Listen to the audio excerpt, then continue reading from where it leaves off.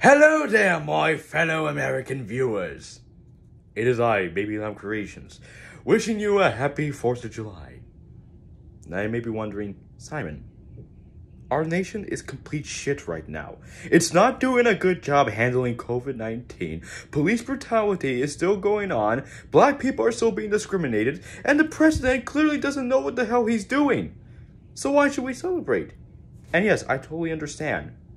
However, that doesn't mean we should stop celebrating a very important holiday. Yes, I understand. America is really not the best place to be in right now, but it's not the worst. I mean, think about it.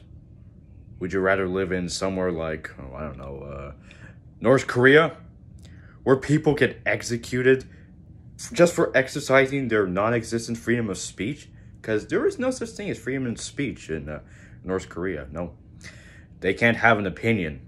They always have to follow the opinion of their leader, who they worship like a god. Luckily, us Americans, we don't have to deal with that type of crap. And the worst part about North Korea is no internet. And you know what that means? That means you can't watch any of my awesome videos. And that wouldn't be good.